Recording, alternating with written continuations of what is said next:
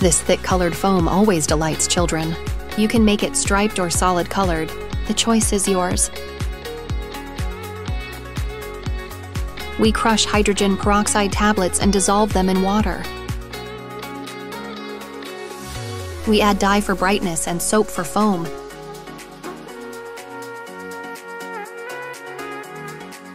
Mix well and pour the solution into a bottle.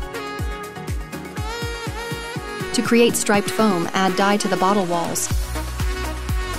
And now we pour in the secret ingredient, yeast, and boom, thick foam bursts out of the bottle, and your hands just want to touch this voluminous, warm mass.